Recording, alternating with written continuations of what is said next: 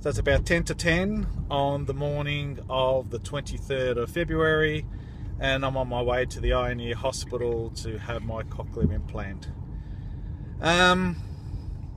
Nervous, excited, anxious, a little bit scared, all of the above, but I figure I've got nothing to lose. I haven't had any hearing in my left ear for about 25 years, so over half of my life. So even if I only get a little bit of hearing sensation from there, it's better than what I've had as long as I can remember. So, but remaining very positive. If all this works to plan, this could be life-changing. But what can I say? I'll see you on the flip side.